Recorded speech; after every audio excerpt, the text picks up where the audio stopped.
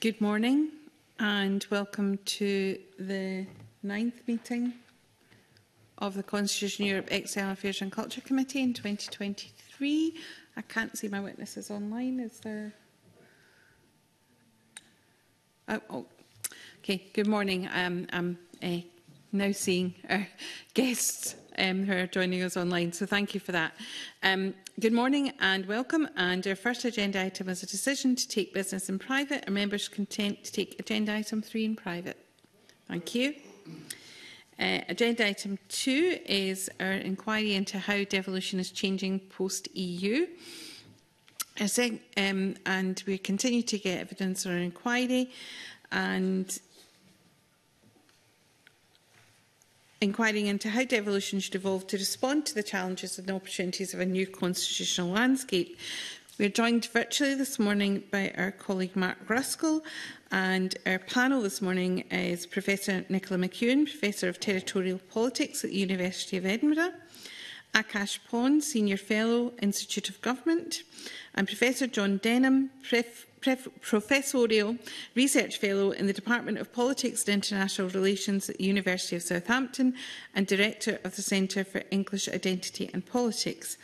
And a warm welcome to you all. We have also received apologies from Professor Joe Hunt, Professor in Law at Cardiff University.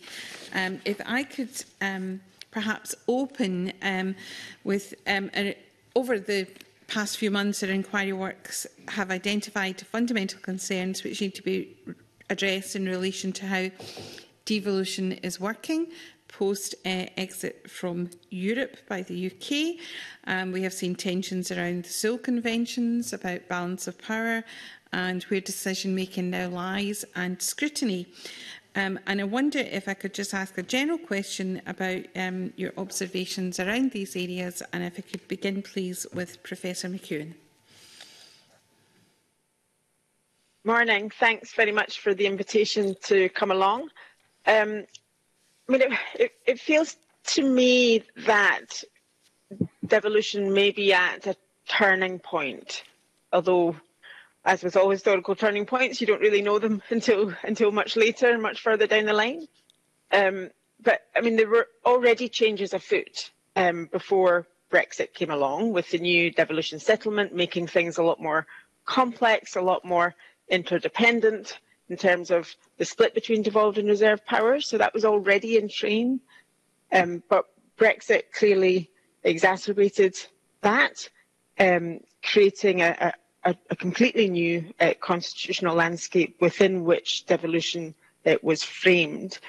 We've seen a variety of legislative and intergovernmental processes to try to adapt to moving the UK away from the EU regulatory umbrella. Some of those have been where governments have worked together, some of those where they've been in competition. And I think we're also seeing competitive nationalisms in place now. UK government flexing its muscle, perhaps, for a variety of reasons, pushing back at the boundaries of devolution from the outside, as Scottish Government has sometimes pushed to extend those boundaries from the inside. So I think all of those together, the cumulative effect of that suggests to me that we are at some sort of turning point. Thank you, Professor McEwen. Can I bring in Akash Pond, please? Yes, thank you. And good morning, and well, thanks for the invitation to take part in this. I was hoping to be with you in Edinburgh, but I'm afraid the train strike put paid to that, but happy I can take part virtually. I would agree with a lot of what Nicola has just said. I think a lot of aspects of devolution and the territorial constitution have, I think, been put into a degree of uncertainty. Things do feel in flux in various respects. I think the specific points I would highlight are, first of all, I think what we've seen is post-Brexit, to some extent, as part of the wider UK government narrative around taking back control to Westminster and so on, which obviously initially in the phrase "take back control" was about Brexit itself and taking back power from Brussels. But that, I think, has been part of a wider constitutional perspective that many people, I think, in the current government at Westminster hold, that is rooted in a sort of traditional view of parliamentary sovereignty, and has led to this greater willingness to take back powers from other institutions, to for example, in terms of relationship between Westminster and the courts, but also very much in terms of the relationship between Westminster and the devolved institutions, and hence the willingness that we've seen to legislate without consent on a number of occasions is something that was largely unknown prior to 2016, and the Sewell Convention, yes, was always a convention, was always known to be or assumed to be legally unenforceable, but it was, I think, taken to be a much more binding political rule that governments would abide by than it now is, now has been revealed to be. So that's, I think, one big area. So this whole question of how devolution can be protected or potentially entrenched, I think, is a big area of debate. And then I think also, as Nicola has already alluded to, I think because of the withdrawal of EU law,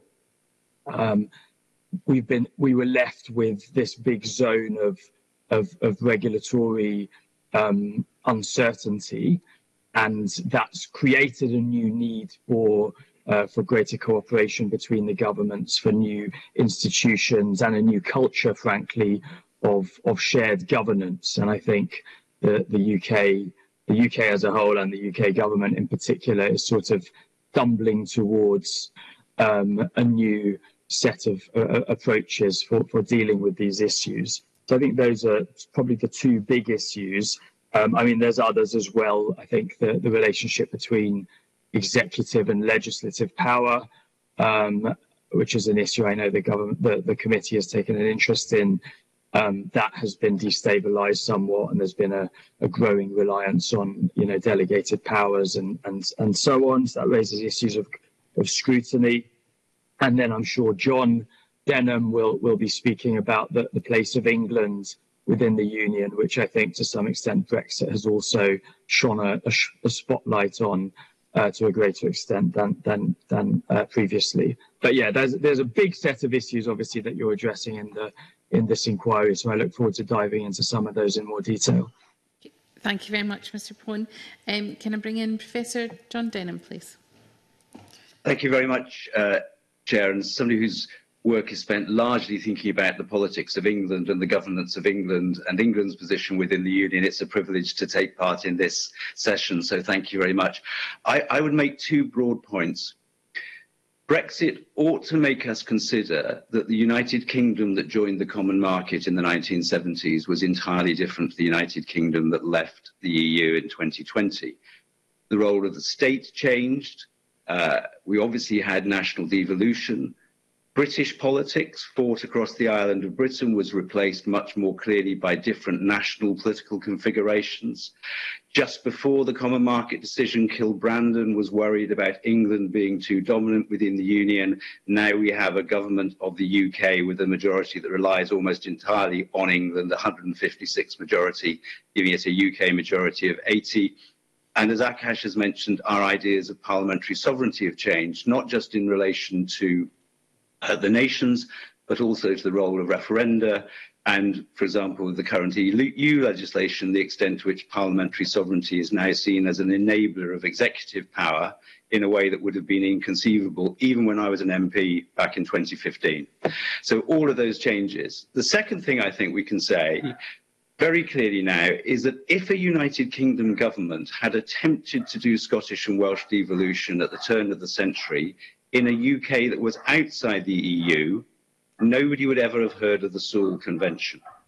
The idea that the Sewell Convention would have been adequate to resolve these differences of competence is unbelievable. And of course, that's because we were in the EU.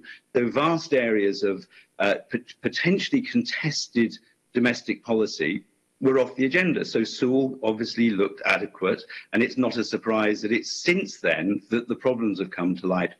So I think the thought experiment, imagine you wanted to do devolution at the end of the last century, and the pressures I'm sure would have been there to do that. We would have had to confront all of the issues about what a union might look like in the 21st century that had been pushed under the carpet.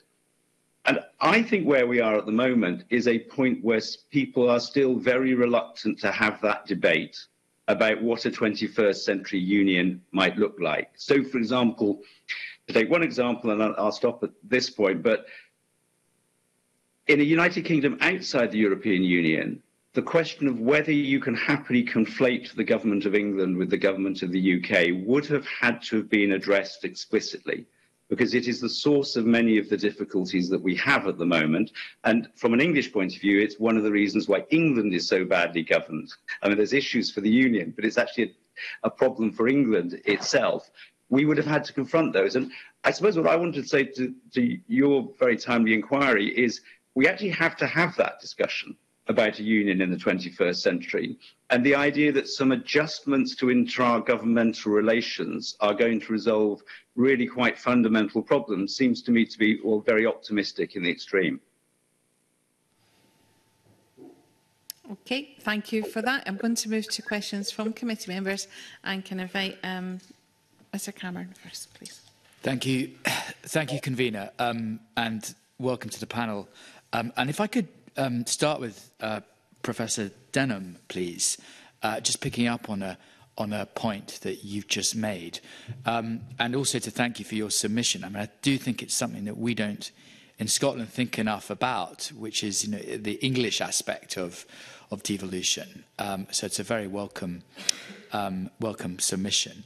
And I just was very struck by the comments you made about the fact that your belief that tensions within the Union stem from the conflation of the Government of England and the Government of the Union, and that there's been a failure to delineate between the two. And I just would like to ask you, particularly with regard to intergovernmental relations, which I think is a major part of what we're looking at. How would you? What sort of system would you like to see in place, or what sort of system would be beneficial to try and mediate, agree, etc., between the component parts of the Union in this day and age? Thank you very much for the question. I think what's important is to identify, is to actually separate out the governance structures of the UK and of England. So if we look at England, for example, there is no civil service structure that coordinates the development and implementation of policy in England. English governmental policy is fragmented across union departments, some of which are England only, some of which are England and Wales, some of which are UK-wide, but in an uncoordinated fashion. And in practice, the UK Treasury dictates much of English domestic policy, as we saw in the budget, yesterday. So the first step is to actually create a machinery of government for England, which focuses on how England's domestic policy is governed. And as you do that, I think you can then become more explicit about what is an issue for England and where are the union-wide areas of concern. And if you have a structure that do that, then when you talk about intragovernmental relations, certainly on most issues of domestic policy, but also things probably like the internal market, you would explicitly identify the English issues and the union-wide issues.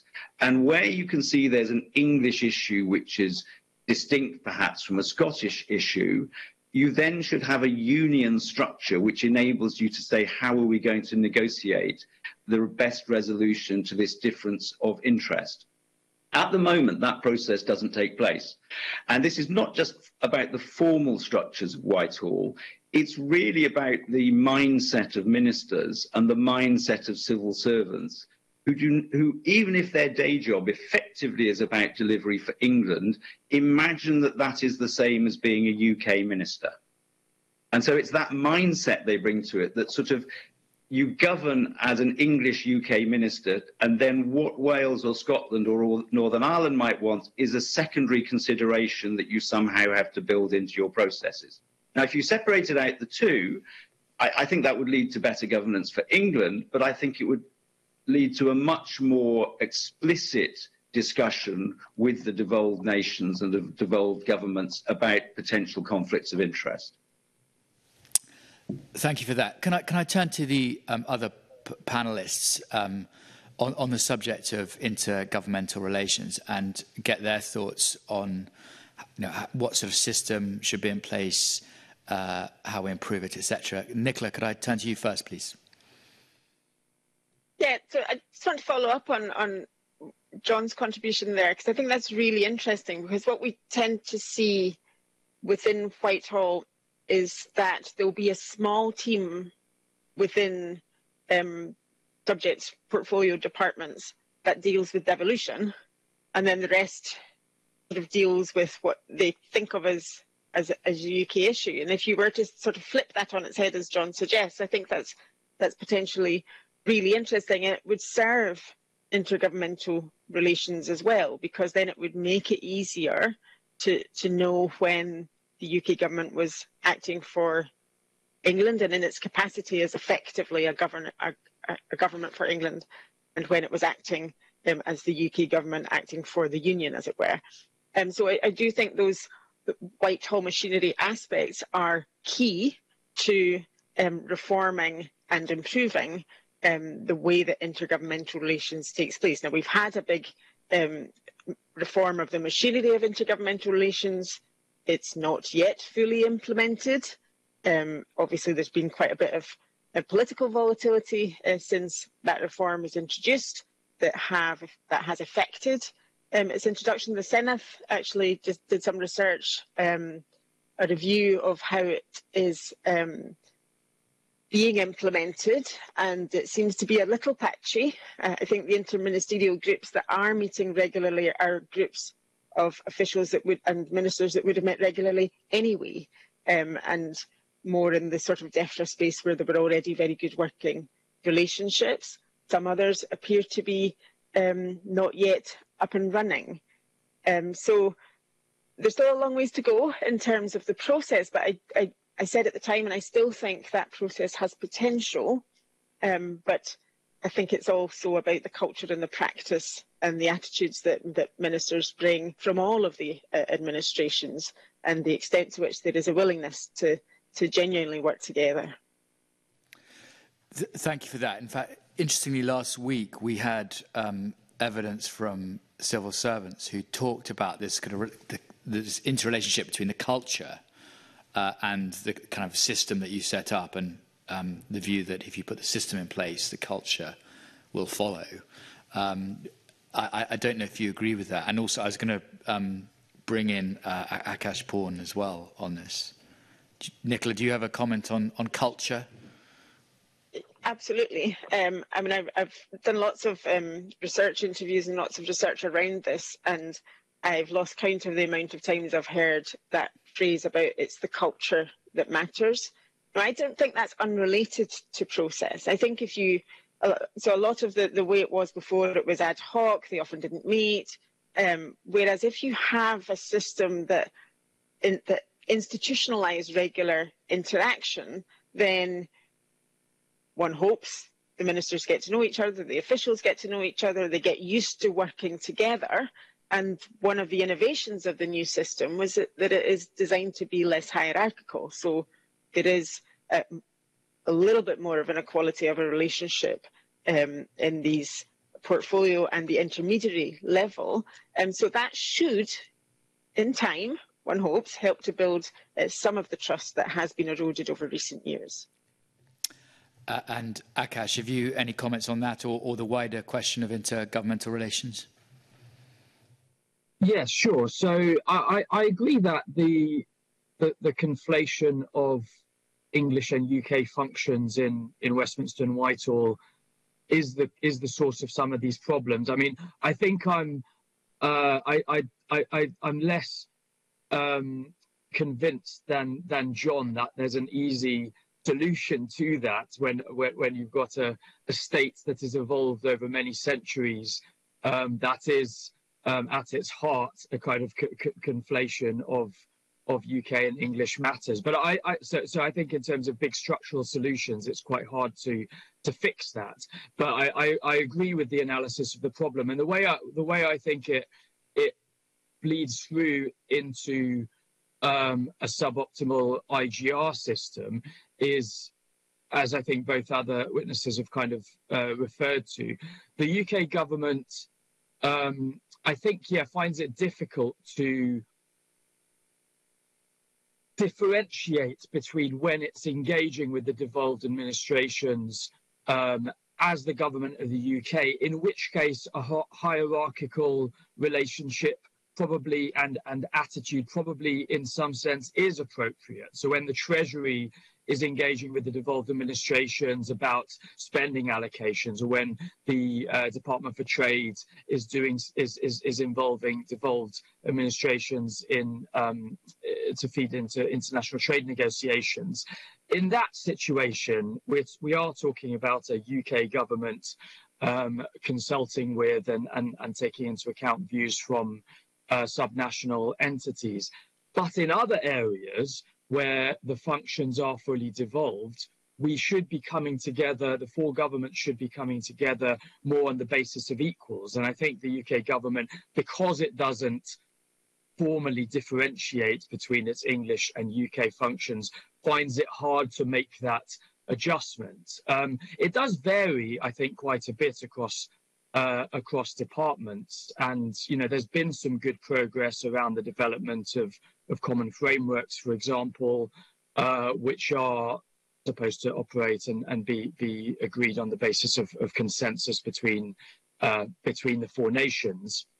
But in terms of the operation of the intergovernmental relations machinery, as Nicola's just said, it does still tend to be quite patchy and I think dependent on individual ministers and secretaries of state, the extent to which they prioritise engagement with the devolved bodies, and hence, you can see it just in terms of which interministerial groups have been meeting. Yes, the DEFRA one, I think the education one, the sports cabinet that DCMS run have been meeting. But in other areas, it seems like there's been no progress at all. I think health and welfare and justice, for example, as far as I can see, they've not even established an interministerial group there. So yeah, I think there's been progress made, but there's certainly further to go. Thank you, convener. Thank you. Could I bring in Mr. Ruskell online, please?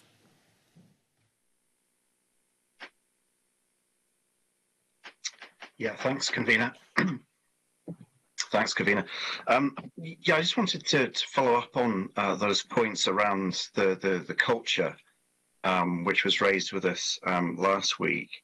I mean, I suppose we've been quite focused in this inquiry looking at, the formal consent mechanisms of steel, and we noticed in evidence that you've submitted that there are now references to consultation entering into, I think legislation. But I'm wondering to what extent there are good examples of where governments are working together on co-design, so going beyond just formal consent mechanisms, going beyond consultation, whatever form that might be, but in areas where there may actually be co-design, or there has been co-design in the past. So I'm not sure who would like to start with that. Akash, you're on my screen at the moment, so maybe start with yourself and we'll work backwards. Yeah, sure, absolutely. Yeah, I think that's a really important question. I mean, it's easy to get focused on process and machinery and so on, but are there practical examples of good joint working? I think there are some, even amidst relatively poor relationships at the kind of high political level. And you can see, I mean, there are now much more regular reports on intergovernmental relations. I mean, this is one of the ways in which things have improved, I think, following, and to some extent before the Intergovernmental Relations Review. We now have quarterly IGR reports and annual reports, and those, if you look at them, contain some quite interesting case studies. So, I mean, just a few I noticed in some of the recent reports. Certainly, the UK and Welsh governments have worked together, it seems, on agreeing on Freeport, or the establishment of a Freeport in Wales.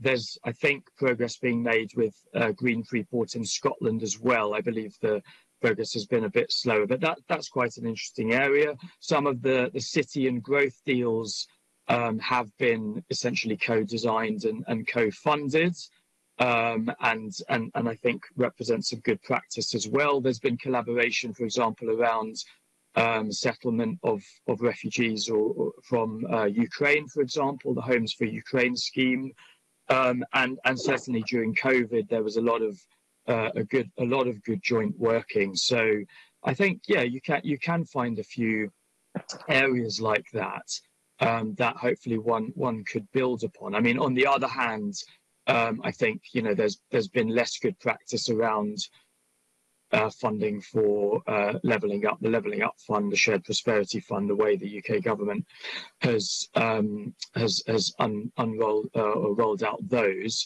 in a way that kind of bypasses the devolved administrations is not ideal, and I think has led to kind of unhelpful duplication of functions between central and devolved government. But yeah, it's not all a bleak picture in my view.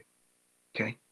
John, can I bring you in as well? Yes, I just to add to Akash's point, and I just make the obvious observation that the examples that he gave were all, with the possible exception of Ukraine refugees, examples of where the UK government had decided on a priority which it wished to work with the devolved administration on. So Freeports, I don't think were ever suggested by the Welsh government or the Scottish government. The desire to invest in city deals explicitly came from a UK government view that it should not respect the boundaries of the devolution settlement. And so I think that the areas where there has been cooperation should largely be understood where the UK government wishes to extend its remit, but actually needs in practice the engagement of the devolved administrations. Now, you can argue whether that's a good thing or a bad thing, but I think that is quite different from a normal practice of co-design which might cross boundaries in different ways. So one obvious area where lots of these problems were revealed in practice was COVID and issues of different public health strategies in the different nations. It took a long time there for people to really understand even the different powers that existed in different nations, let alone why people were taking different approaches. So whilst I agree these are signs that there are possible good working relationships, I think there's a difference between ones that are essentially top-down from the UK government, which engage with the devolved administrations, and areas where people running England, Wales and Scotland get together and say, we have a common problem, let us discuss the different strategies by which we can approach it. And that's where I think the culture and practice is more difficult, because without the sort of Whitehall reforms that I talked about, which I happen to think are much easier than people think, you don't have a set of civil servants who think of themselves as responsible for England, who can sit down with their colleagues from Wales and Scotland and say, what's our joint interest here? Mm-hmm. So would you say then that what Akash is describing there is more akin to how, say, the UK government would work with, an English region, be it a mayoral set up or a county council or regional body in terms of directing a priority and then seeking involvement in that policy? Yes, I think almost certainly the devolved administrations have more say than an English region would do, because you have a constitutional authority of a significant nature, and therefore the UK government sensibly has to engage with it.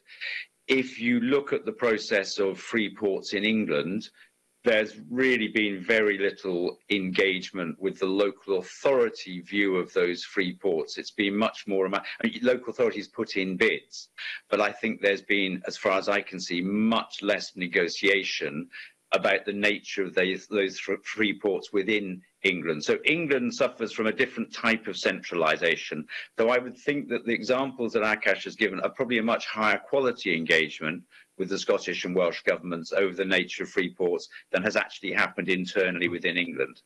Okay, thanks. Nicola? Yeah, I mean, I agree with a lot of what John has said there. A lot of the examples are, going back to the point I made originally, a reflection of the UK government perhaps being more willing to engage in areas that are devolved, seeing itself both as the UK government acting in reserve matters, but will legitimately acting for the whole of the UK on all matters, and recognising the need to work with the devolved institutions on that. But you asked about co-design, and I think it does come a bit later, more in terms of implementation and rolling out rather than the original ideas generation. I don't think we're really seeing that, with the exception of common frameworks. The frameworks programme was a positive example of co-design, very much a for administration project, and led obviously by officials rather than the ministers. But even there was no a priori reason why common frameworks only had to be in areas of devolved competence. There are lots of areas of repatriated EU law that were in reserved areas that intersected with devolved responsibilities. It could have been that you developed common frameworks and common approaches in those areas too, but they didn't, and that was a decision that was taken at the beginning, that this was about areas that were devolved. So I do that it gets to the point about perhaps a different approach to devolution, in part created by the challenges of Brexit. Can I just make one additional point? And I think Akash mentioned the increased transparency.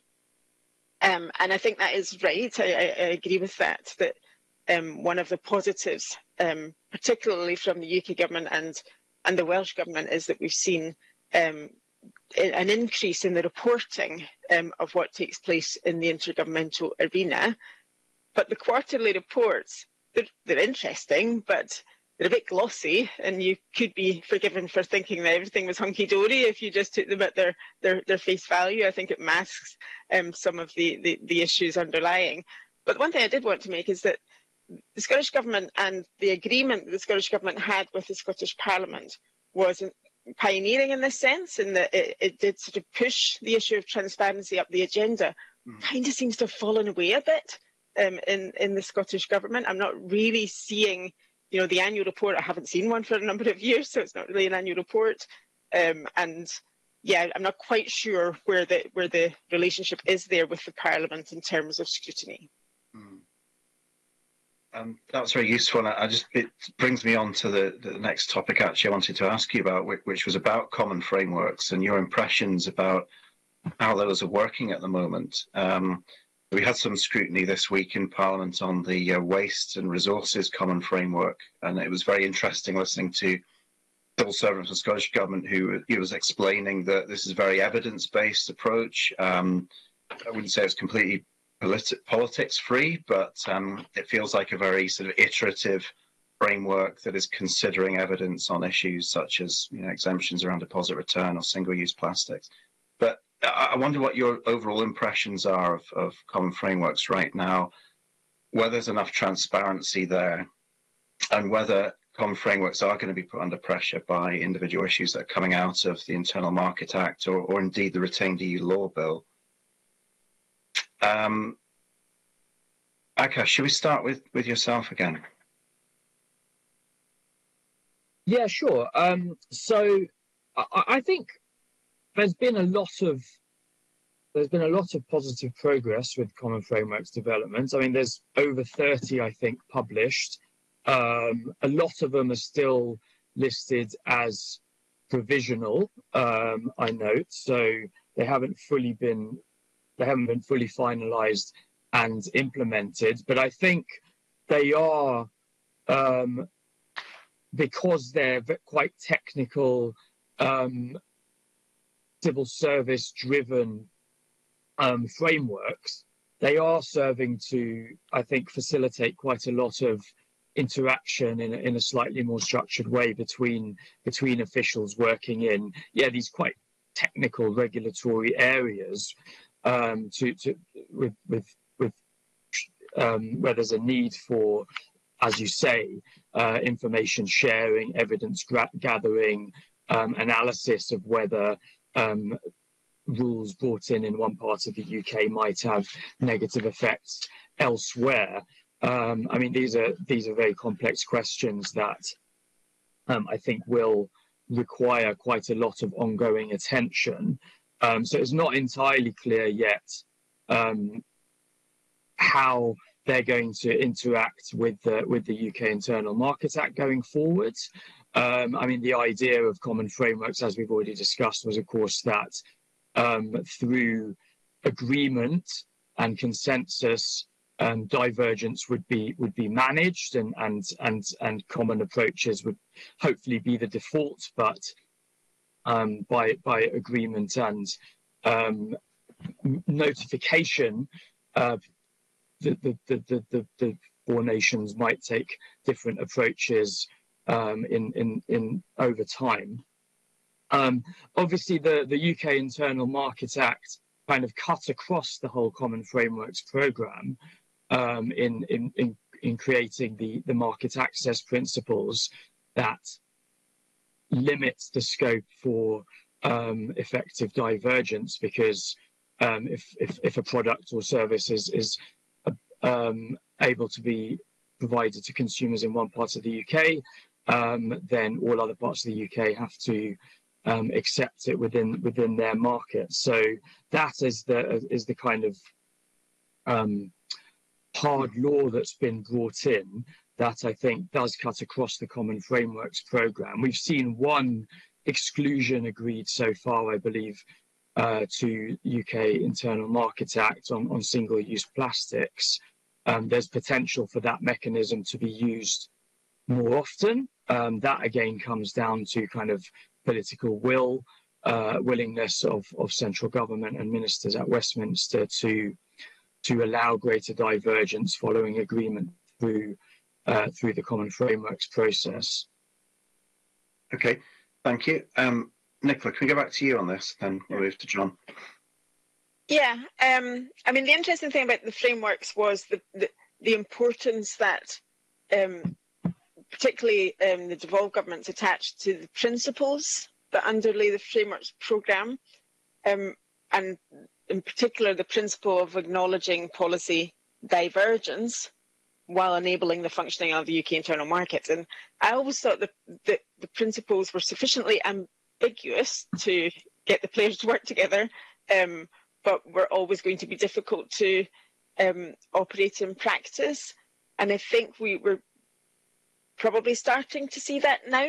It's difficult to tell because although there's transparency around what the frameworks are, it's much more difficult to see how they're operating in practice. They did evolve. I think at the outset, there was an expectation that these would lead to common regulatory approaches in a sense, whereas they're not that now in the main. They're more about ways of working, ways of engagement. And again, as Akash said, there's been an attempt to sort of depoliticize these and make them quite technical, but the technical can very quickly become very political. With single-use plastics exemption, that was interesting. It revealed that and it developed a process for agreeing to exemptions that could protect the authority of the devolved institutions to make public policy that had the same scope as it would have had prior to the Internal Market Act, but it slowed the process. So even where that works, even where that mechanism works, it slows the pace of policy development and implementation. So that is an effect on on devolution. And then we are hearing now the probability that a similar exemption may not be permitted around deposit return schemes. So it's not clear how much that mechanism will in fact be utilised or permitted. There is a dispute resolution process within each framework, but again, we're talking time in terms of policy development and implementation. But I think the transparency issue is key here. Mm-hmm. John, just finally, any reflections from yourself on this one? Nicola and Akash know far more about the current operation than I do, but if I go back to my thought experiment about doing devolution if the UK was outside the EU and you were starting from scratch, some of the differences you might see would be a more strategic approach to identifying the issues that needed to be dealt with through a common framework and a way that had political buy-in.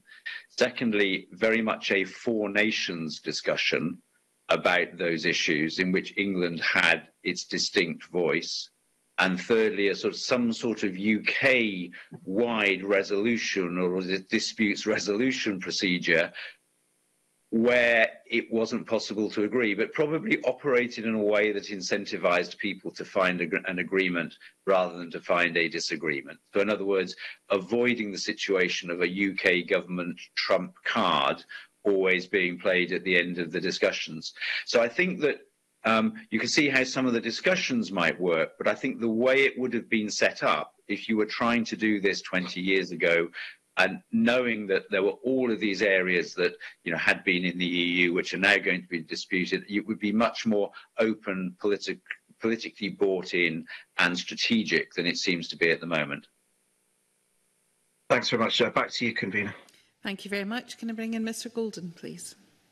Thank you, Convener. I thought I would start with Professor Nicola McEwen, but it's a question for the entire panel. I wonder to what extent you feel the Scottish Parliament's legislative and scrutiny function is being underutilised as a result of the powers retained by Scottish ministers in a post-Brexit environment, and to what extent do you feel the Scottish Parliament's role is or isn't evolving in a post-Brexit environment in its interactions with Scottish ministers?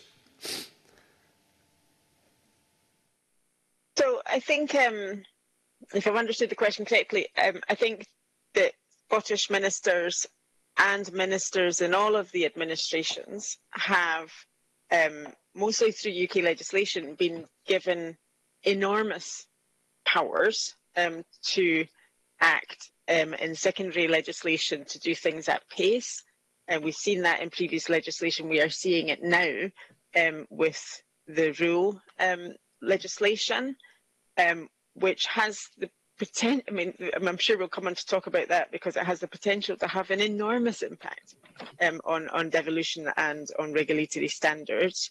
But it's another example of where things are being done at pace without, I think, probably the sufficient scrutiny, and that's not a criticism of the scrutiny mechanisms in the Scottish Parliament. It's a feature of time and the process and the tools that you are equipped with to engage in scrutiny sufficiently. So I do think that is an issue. I guess as well in terms of the continuity legislation, I think that is one that originated within the Scottish Parliament, and that too has given Scottish ministers a lot of power that isn't subject to the usual scrutiny processes. I'm not sure yet how that is being exercised, but there are clearly capacity issues within the Scottish Parliament that might hamper your ability to scrutinise these processes effectively. There are also capacity issues within the Scottish Government that might inhibit their ability to do the things that they are empowered to do. And thanks for that. That's very helpful. Just to pick up on your last point, do you think it is largely down to capacity issues, or is there institutional mechanism reform that might be helpful in this regard, in addition to capacity? That's a really good question. I think it's probably a bit of both. Personally, I think there should be more MSPs, but that's probably not going to fly. But because I think you're all stretched very thinly. But I think I'm not an advocate of as a revising chamber in the Scottish Parliament, if that's kind of what you were hinting at. Not deeply opposed to it either. I just think there are other ways that are perhaps more democratically accountable, and I would like to see an enhanced committee system. I think a lot of it is about resource, but you also do a very good job. So. Thanks. I'm sure that comment was for the committee as a whole. Shall we? I can't see if anyone else on the panel wants to come in. Any other comments? I'm not going to comment on how well the Scottish Parliament works. So that's way outside my expertise. Okay. I likewise wouldn't comment on the scrutiny. I likewise don't think I'll comment on how the Scottish Parliament does scrutiny. But what I would add is there is clearly a growing reliance on delegated legislation in many of the areas Nicola has mentioned, and I don't think that the UK Parliament necessarily, even with its much greater capacity, its much greater number of members across two houses, does a particularly forensic job of scrutinising all of it. It's not just about capacity. It's whether these often very technical pieces of legislation, but within which there may be some important regulatory changes, are the likely focus of attention for parliamentarians. They're often not very politically salient, not the kind of issues that necessarily get members of parliament press coverage and so on. So I do think a lot of this delegated legislation does sail underneath the radar, so to speak. I mean, there's committees, of course, in Westminster that try to flag pieces of statutory instruments and so on of particular constitutional significance. The House of Lords Delegated Powers Committee, I think, does a good job in that respect. But there's just a huge mass of legislation that there's insufficient attention paid to in any part of the UK, in my view.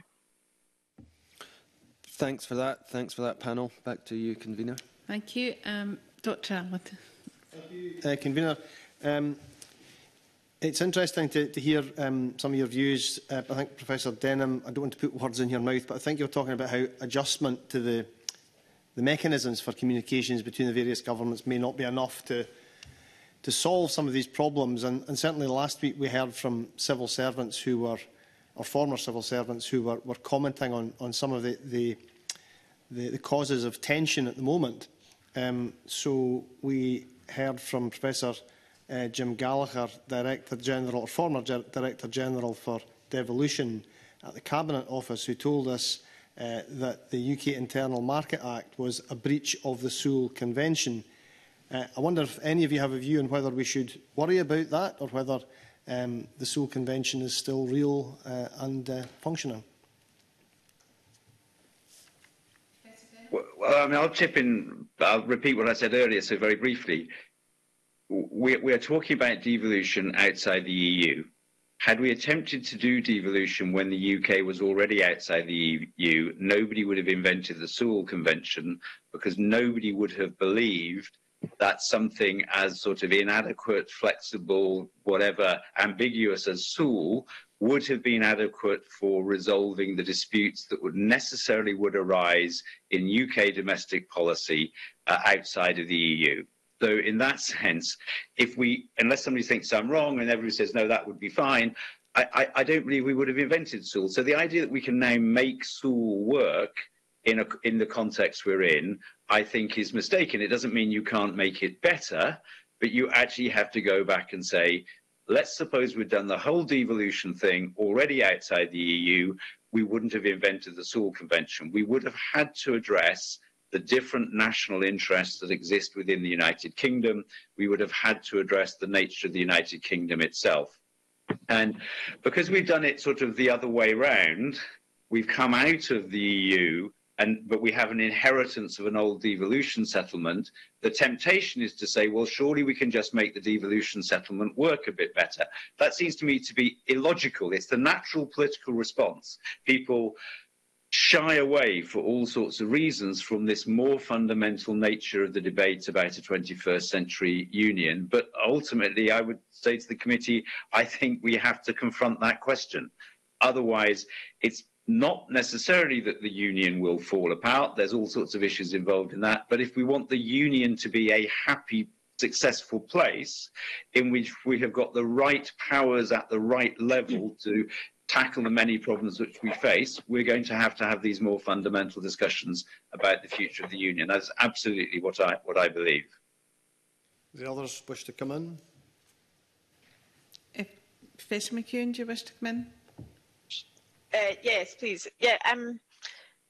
So the Sewell Convention was the way to combine devolution with Westminster parliamentary sovereignty. Yeah. It was Westminster's self-denying ordinance, in that yes, it remained the sovereign parliament, but it would not act in that way in those areas that were devolved without the consent of the devolved legislatures. And that clearly only holds and only works so long as the practice is maintained. And what we've seen in the last few years is that in Brexit-related legislation, at least, it has not been maintained. And I think after the first time, it became easier to set aside the withholding of consent from the devolved institutions. And we've seen it on a number of occasions now. And I do think that erodes the authority of the devolved legislatures. I read the excellent paper that your advisor, Chris McCorkindale, provided for you, which set out very clearly the array and bewildering array of different consent mechanisms that we have in place now. And I do think that is a problem and a challenge. And sometimes there is a sort of ambiguity around what consent means now, you know, from sort of something that looks more like consultation or seeking to get consent as to, and then, you know, more strongly something that expects to secure that consent before acting. But none of them, even when Sewell was working in practice, amount to the kind of veto power that you might see in a federation. So none of them are giving the sort of constitutional protection to devolution and to devolved authority. To do that, I think you would have to address parliamentary sovereignty. The Brown Commission report is interesting here. There is a recognition of the problem and an attempt to resolve it. Although not going as far as changing parliamentary sovereignty, but it does rely, I think my reading of it at least, is that it does rely very heavily on the much bigger reform of changing the House of Lords and making it the sort of protector of the devolution settlements within the UK Parliament. And I'm not sure whether that will happen anytime soon, such a big change. So I think short of that, there might need to be other ways to offer at least some procedural protections, if not constitutional ones.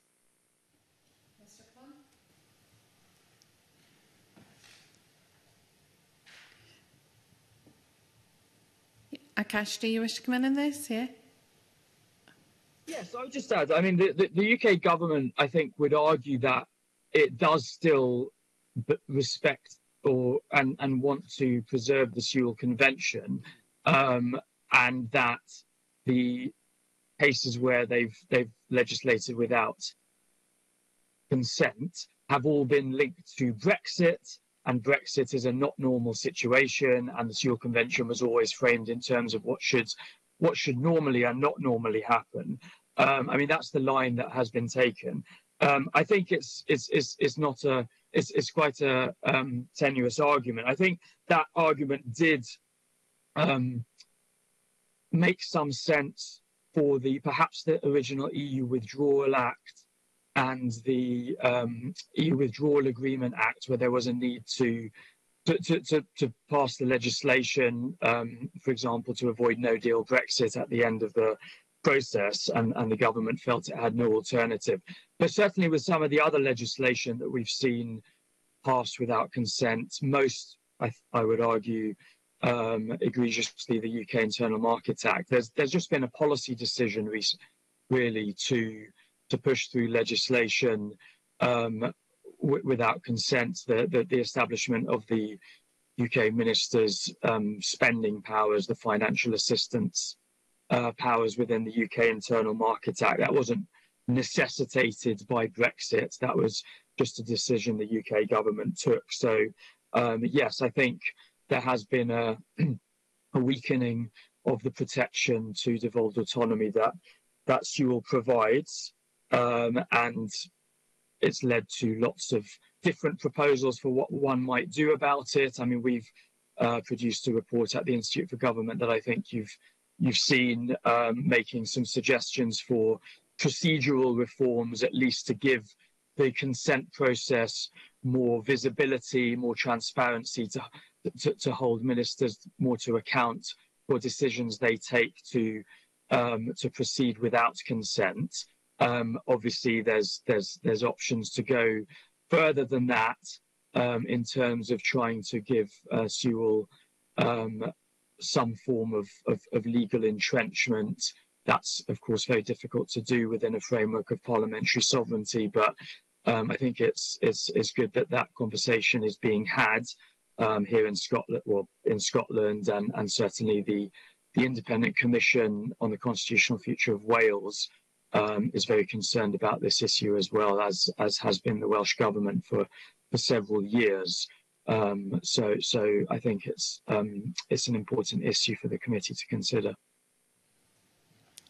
If I can come back, Convener, the other issue, perhaps one of many strains, but one of the other strains that was that came to the fore in our evidence last week was the issue of the retained EU law bill. So we had Philip Rycroft, former Permanent Secretary at the Department of Exiting the EU, who said of the rule bill, frankly, words almost fail me in respect to this bill. It does seem to me it is setting out to do the impossible. It is an extraordinary piece of legislation, and the one that we shall see very, very little benefit from.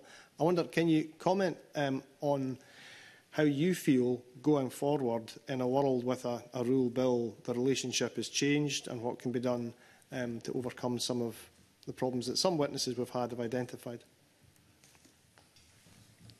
Can I go to Nicola McEwen first, please? I haven't read the evidence from last week yet. I will read it with interest, and I expect I would share many of the sentiments. One thing that's really interesting is that all the other things that we've been talking about, common frameworks, UK Internal Market Act, all of them are driven by the same concern, a concern to ensure that leaving the European Union didn't inadvertently create barriers to trade and mobility within the United Kingdom. So it was, and to some extent, all of the government supported that principle, if not always the operation of it. The real bill is motivated by completely different concerns. It's motivated by sovereignty. It's about ending the status and the supremacy of retained EU law. But it will have enormous implications, or potentially have enormous implications for devolution, potentially for regulatory standards. There is a deregulatory assumption built into the bill, in that burdens cannot increase, they can stay the same or they can decrease. But there are enormous challenges on the devolved institutions, and there are enormous challenges on Whitehall. There's almost 4,000 pieces of legislation that have been identified so far on the rule dashboard. Around half of those, I think, are in the sort of DEFRA type space, which is heavily devolved. So we can expect that there will be hundreds, at least, of pieces of legislation that are devolved. And it's really complex because sometimes you get bits of bills that are devolved and bits that are not. And then how much of a say will the Scottish Government, let alone the Scottish Parliament, have over what happens to those regulations when everyone is having to act at pace to get this done by the end of this year. And there is no sunset for the devolved institutions. Things may fall accidentally, and I think that it's creating a lot of uncertainty. There's a lot of concern. I saw the evidence, I think it was presented to your committee from the Law Society and the Faculty of Advocates, lots of concerns among the legal community. So I think it's difficult to know what to do about that other than to continue to raise the issues and to continue to raise the devolution dimension there, because there isn't the capacity to even identify all of the pieces of legislation, let alone know what to do with them in the time available. So I do think it has the potential to cut across a lot of the other things that we've already been talking about. Thank you. I don't know if anyone else wants to come in if there's time. Could I just very briefly say that I think the bill illustrates the difficulty of talking about Westminster sovereignty as a given, that we understand what Westminster sovereignty is and it's there, because Westminster sovereignty always relied on practice as well as the doctrine of sovereignty, and that required a respect for Parliament and its processes. And there is no model of Westminster sovereignty in modern history which provides ministers with the rights effectively to scrap or rewrite legislation without it going before Parliament. It really is in an unprecedented situation, and I think it illustrates the extent to which a simple understanding of Westminster sovereignty is now being interpreted by a particular government as the right to remove Parliament from the process of making the laws under which we are governed. So even if we didn't have the capacity issues and the devolution issues that Nicola has mentioned, it is quite impossible to justify this approach to undertaking legislation. So I think in terms of the wider constitution debate, it really highlights the fact that there isn't a common and shared understanding of what Westminster sovereignty means. And what follows from that is we don't have to keep blocking our thoughts about constitutional change by saying we can't do that because of sovereignty of Westminster. There are all sorts of models of sovereignty which are available to us, which would be democratic, which would enable the union to function. And in a sense, this appalling piece of legislation illustrates why we cannot simply go on saying, but we have Westminster sovereignty and we can't do anything about it. We can reimagine it if we wish to do so. Mr. Pond? I don't have anything to add on that particular issue. Okay, thank you. That's fine, thank you. Can I invite Ms Minto, please? Thank you, Convener, and thank you, panel, for this has been really informative. Professor Denham, if I could turn to you first. I read your paper on setting up an English Parliament with great interest, because I always reflect back to the West Lothian question, and I appreciate that you were in government when Scotland achieved its devolution. So I'm interested in your thoughts, based on your paper, of the improvements that an English Parliament could mean for the currently devolved nations. Okay, thank you. And what I'll hope is reasonably clear from the paper is that my proposal was not initially for a separate English Parliament, but for a form of English votes for English laws within Westminster. I mean, partly because I don't think the English would vote to set up another set of politicians at any time in the conceivable future. Next question. The practical effect of requiring MPs in England to look at English domestic legislation as a national question rather than as a sort of subset of UK policy, if accompanied by the establishment of the sort of machinery of English national government at civil service level and the proper reflection of that in ministerial responsibilities, would, I think, taken together, start this process of disaggregating English domestic issues from the Union as a whole, and therefore enabling political and governmental debate across the United Kingdom to focus on those issues that we share in common and where we would wish to work together. But it's a process of sort of unpicking the confusion, the conflation of England and the UK, which I think would be very valuable indeed. There is historically, and you will be aware of this, I'm sure, what many people, including myself, called Anglo-centric British unionism, which is a long-standing sort of English view of the Union, in which the Union is really England writ large. And there's also always been this asymmetric view where Scotland and Wales had a different view of what the Union was about, and Northern Ireland another one again.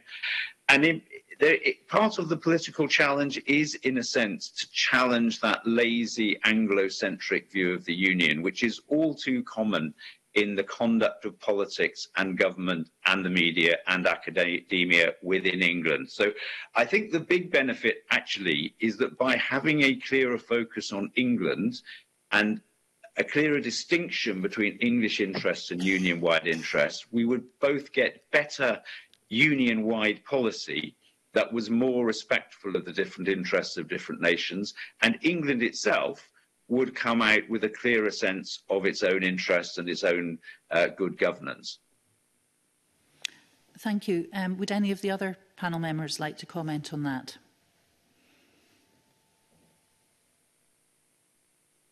I would agree that there's, I don't think, much desire among the English public for a fully separate English Parliament and English English administration. So I certainly don't think we're going to end up with any sort of federal settlement in the near or indeed medium term.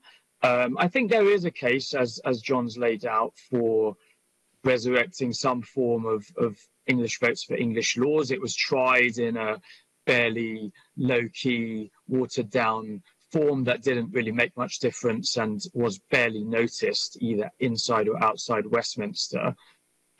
So certainly if in future we end up with a parliament where there's a different majority in England compared to across the UK as a whole, I think that issue, the West Lothian question, as you've referred to, could become relevant again, and then some version of what John has suggested might well make sense, along with that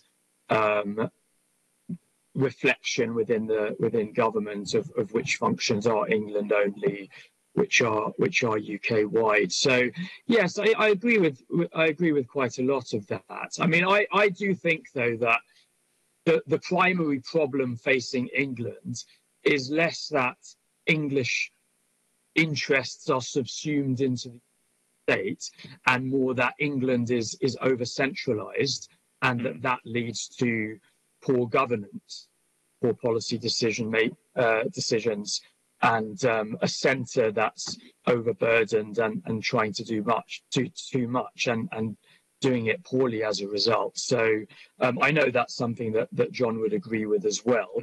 I suppose that would be my primary concern, though, is that if one were to end up with a separate English government and parliament, would that be more likely or less likely to solve the problem of over-centralisation within England?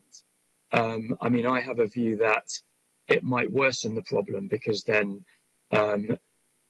those new England-wide institutions would be inclined to hoard power at the expense of regions, mayors, local government, and so on within England. Okay. I know John would probably take a different view. Well, I mean, haven't come here to talk about devolution within England, but briefly, it is the absence of a coherent machinery of government for England which makes devolution within England so difficult, because there is no joining up between government departments at Whitehall level. So all we see of devolution is tightly controlled by the Treasury and doesn't join up different government departments. So Akash and I just take a different view of the dynamics of this. I actually see coherent English government good for the Union, but also essential to unlocking devolution within England. We shall see what happens in the years ahead. Thank you. If I may, we took evidence 2 weeks ago from the Constitution Committee and from the House of Lords. And one of the issues that was brought up was the use of secondary legislation. Now, it's been touched upon, I think, in my colleague Mr Golden's question. And I'm interested to hear about the thoughts on Baroness Drake's statement that she said that it's constitutionally dubious to begin to use secondary legislation more and more to intervene in devolved legislation. And then she went on to say that where secondary legislation is used, there should still be consent sought. Now, we've already had a bit of a discussion about consent and what that means. I'd like to hear panel's views on that. Perhaps start with Professor McEwen. I would agree with her. Again, I haven't read her evidence to your committee and will do so with interest, but from the extract that you read out, yes, I think that's absolutely right. And there's always been even when Sewell was working, there was always a bit of ambiguity about whether it extended in Scotland to secondary legislation. It did in Wales, but it was more ambiguous in Scotland. So I think it's perhaps worth highlighting and pushing on that as a committee. In light, I mean, there's an issue of whether there should be this much secondary legislation anyway.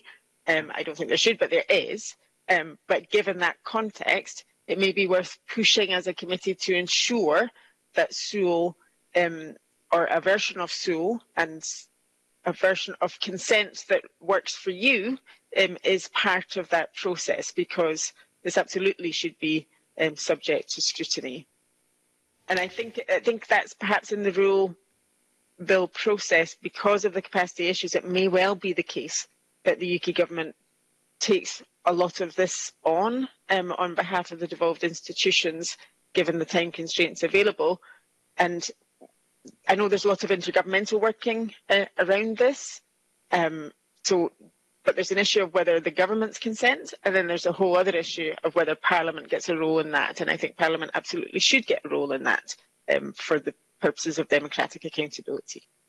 Okay, that's very helpful. Thank you. Would anyone else like to comment? Well, in principle, I think it's hard to argue with the idea that the consent should be the expectation for secondary legislation, at least as much as it is for primary legislation, where UK government ministers are taking decisions that relate to devolved competences. And I think the point has been well made by witnesses today, and certainly in some of the papers produced for the committee, that we have this growth of different kinds of consent and consult mechanisms established in law. Some are just, by convention. Some are kind of binding consent requirements. Others are just, you must seek consent, and then within a month, the government at Westminster can proceed regardless, which is, I think, definitely not ideal to have this quite important constitutional principle interpreted in such different ways in different legislation. So anything that can be done to bring a bit more consistency and clarity to that, I think, would be helpful. Thank you. Thank you, Convener. Okay, I'm just moving to Ms Moyatt, please. Thanks very much, Convener. Just want to reflect on the conversation we've had today, the principle of the top-down versus co-design way of government. And that's come across today, and the need to change post-Brexit, because what was a convention is now being kind of swept under the carpet. So it's thinking about both short-term, what are the solutions to try and change that, and then longer-term, what would be the solutions. And I'm kind of interested because there's underpinning this, there's also a kind of centralisation issue, which comes out in some of the evidence we've had. Professor Denham, you've talked about the issue of accountability in an English context and in terms of ministers. But is there not also an interesting issue about centralisation? Certainly looking at the House of Lords, vast majority of Lords are London-based, and we have similar tensions in Scotland about centralisation.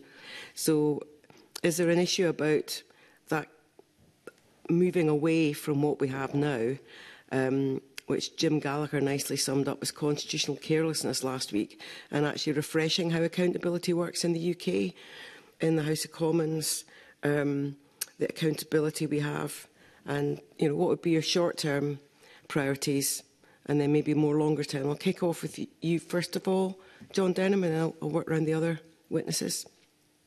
Yes, thank you very much indeed. And it's a very good question. My short-term measures, i.e. within the first term of a Westminster Parliament, would undoubtedly to begin this process of delineating the government of England from the government structures of the United Kingdom and beginning to move towards more of a four nations approach to collaboration on union-wide issues, and maybe to begin to institute some of the changes in the House of Commons that I've outlined, and then at the same time, because Akash and I agree on this, to bring about a very significant devolution of power within England. One of the things that I think is really important is that local government actually assumes its own constitutional autonomy and protection within certainly the way in which England is governed. I think there's a very interesting question, and it's probably the sort of thing that should be discussed across the Union. If you wanted to give a tier of local government constitutional autonomy and protection in England, and for example, looking at how it's resourced, its rights to raise finance, things of that sort, is that a principle for England? Is that a principle that would want to see right across the United Kingdom? Couldn't legislate for it right across the United Kingdom without undoing the devolution settlement. But it seems to me that that's a very useful constitutional debate that ought to be had right across the United Kingdom, and not simply be one in which we say we're only interested in one place. Now, actually doing something about it might require voluntarism on behalf of devolved nations. It might happen at different stages. But if I would highlight that as the sort of issue which in the longer term we should properly be discussing, I think that would be an important one. I think you're absolutely right that the state has become very, very centralised, and this is obviously particularly true in England. I mean, the sort of biggest devolutions in deals in England, which were announced yesterday, are nowhere near the powers of Hampshire County Council that I was elected to in 1981. There has been an extraordinary centralisation of power, and also a removal of whole areas of service provision from democratic accountability. I think that is a debate that is a devolved issue, but is properly the sort of thing that in a working United Kingdom, where we wanted to make sure that we had power at the right level right across the United Kingdom, we should also be having on a union-wide level. Okay, thank you. And Akash, did you have a view on how we embed a more decentralist approach, moving decision-making out of Whitehall towards local communities, as well as to our devolved parliaments and institutions? Yes, well, as I said a few minutes ago, I think I absolutely think that over-centralisation is perhaps the central problem facing England. I think it leads to poorer governance. It contributes to continued regional inequality. It means we don't get the benefits of devolution in terms of scope for tailoring policy and to local needs and testing out new approaches, the sort of policy laboratory idea. And you end up with a central government trying to do too much. that is not best placed to do. I think within England, you know, there's been some progress made towards decentralisation. Doesn't go as far as I would like yet, but I think the announcements yesterday for Greater Manchester and West Midlands are quite a potentially transformational step in terms of freeing those regions to control public spending on some quite important areas within their regions. So, I mean, I would like to see a continuation, an extension of that process within England, devolution to cities, city regions and county councils. That's something that both parties are committed to. It seems so. I expect that process will continue. Within Scotland, that's of course a matter for the Scottish Parliament. I wouldn't be in favour of some of the, well, there's been in some way attempts by the UK government to bypass the devolved institutions in Edinburgh and negotiate funding arrangements directly with local councils in Scotland and Wales and Northern Ireland. I don't think that's constitutionally appropriate, frankly. I think it's a matter for Scottish Parliament and Scottish Government. But my impression is Scotland also is and has become decentralised, and that too doesn't lead to the best policy outcomes. So it's an area where I would certainly like to see future Scottish governments decentralising to local councils as well. Yeah, that's really interesting in terms of both the revenue raising at a local level, what powers they have, and I was also thinking about the kind of cross-UK issues where if you look at energy production, for example, there's intergovernmental issues which we don't see addressed. The UK government sets the legislative framework and the management framework in terms of the grid. The Scottish Parliament and the devolved parliaments have significant powers over renewables, and then at the local level it's actually the councils that have to get on and do the heavy lifting. So there's interesting issues about intergovernment work that shouldn't just be seen as parliamentary. In terms of the comments that you made earlier, Nicola McEwen, do you have a kind of short-term and a longer-term issue of what needs fixed? You've mentioned Sewell a lot, and that's been a lot of our evidence, but your priorities for the short-term fix and then maybe the longer-term issues that need to be addressed. So Sewell would be one of them. I think there are some things that can be done in the short term, and then some things, echoing John Denham's point, that would require much bigger, longer-term reforms and restructuring of the Union State.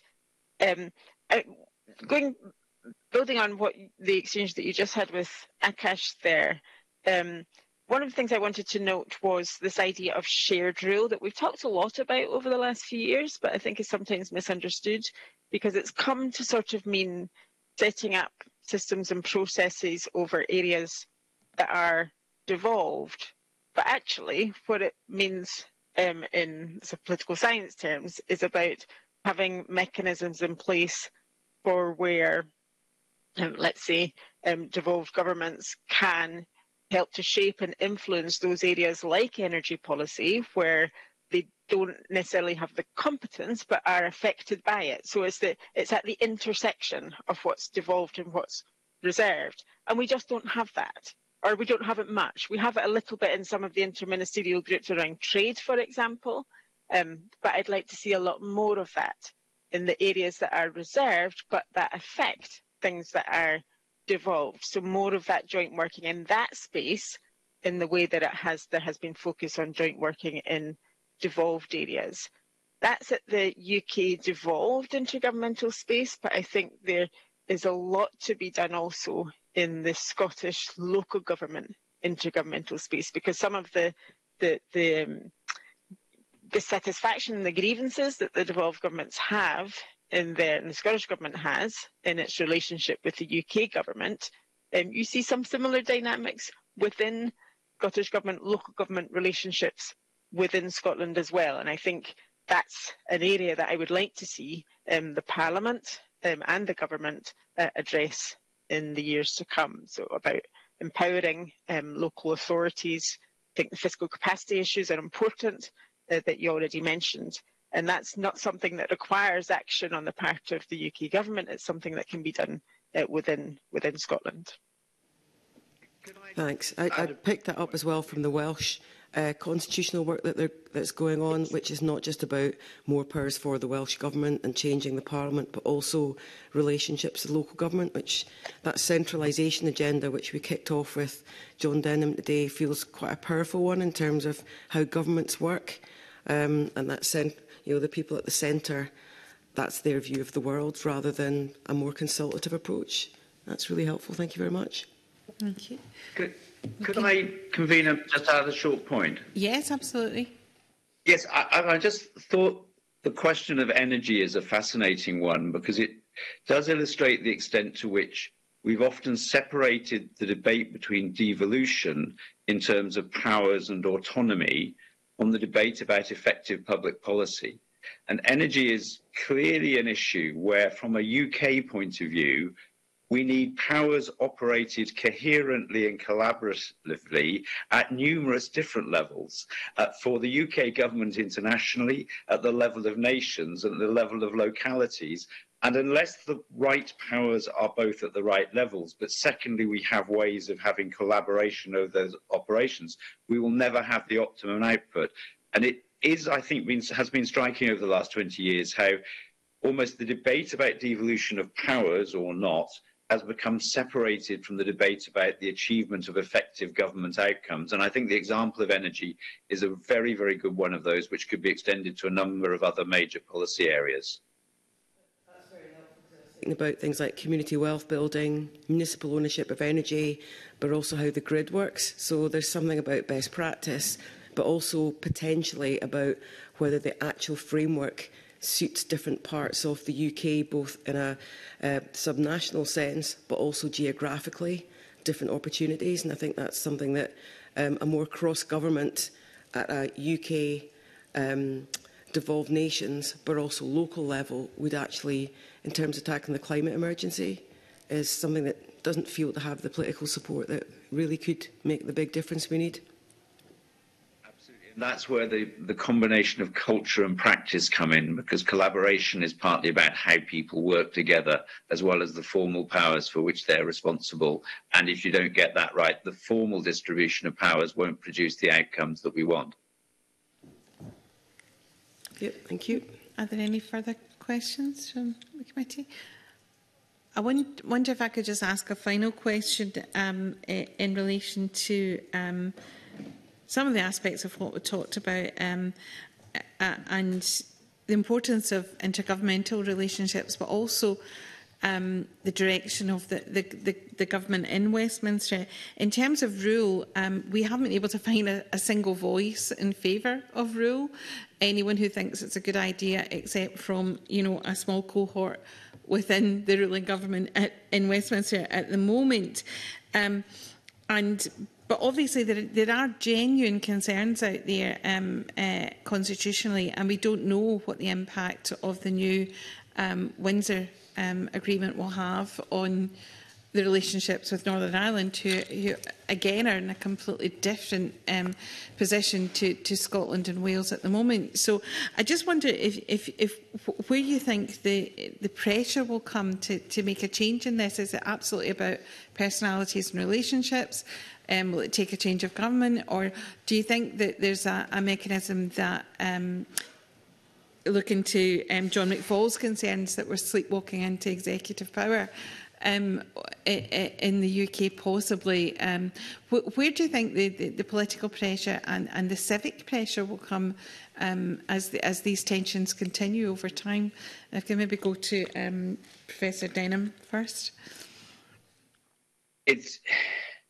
I think the civic pressure, if it comes, will come largely around environmental standards and labour standards and protections being removed. There is already a very big movement of concern about the dumping of sewage in rivers and seas. It's become a major public issue, including in what would be regarded as a whole swathe of marginal constituencies.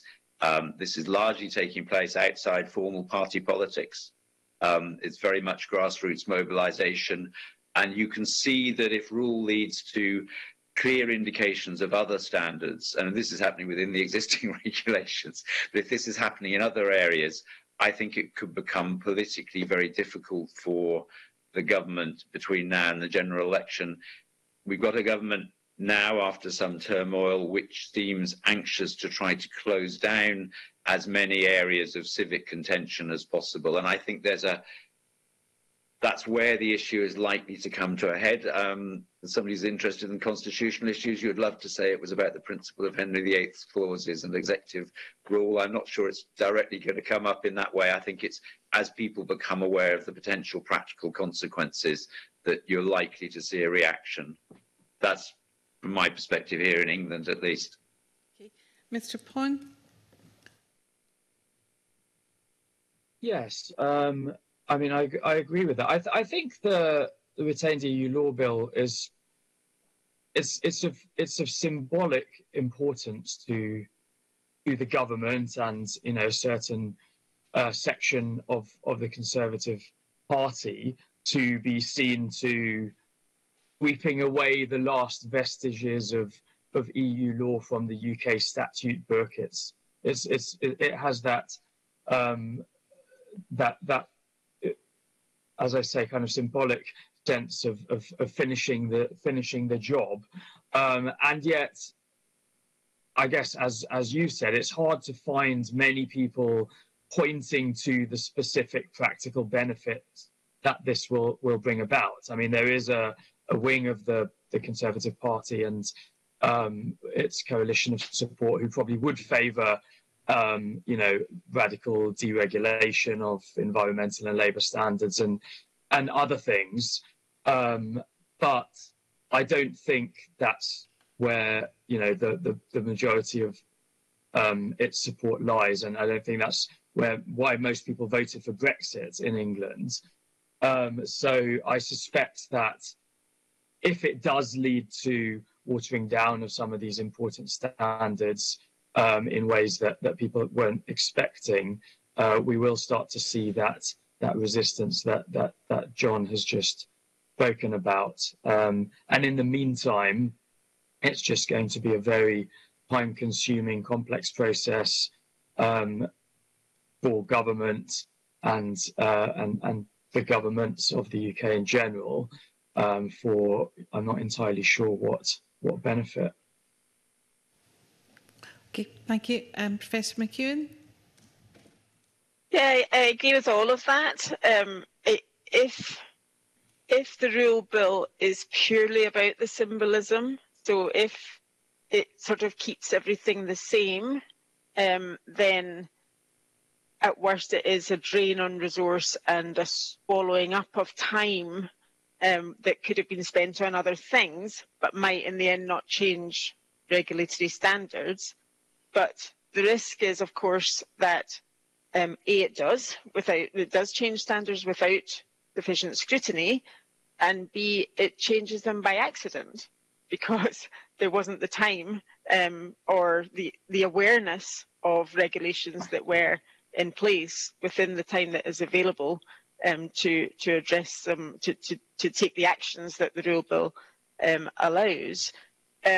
So now I fear the latter, but it's all so complex and it's all changing so much that I think it's quite difficult to politicise in a way that raises that awareness. It will take a political party or a movement to channel that to get to the point of the sewage in the waters to regulatory change in Westminster or wherever, to turn that into a sort of bigger political issue, and I'm not sure we're quite connecting the dots yet. Okay, I can thank all of the panel for their attendance this morning. It will help us indeed in our inquiry going forward. I'm minded of someone asking for directions and being told, well, I wouldn't start from here. And I think that's where we're all kind of feeling about this at the moment. But thank you very much for your attendance. And on that note, I'm going to move into private session for our final agenda items.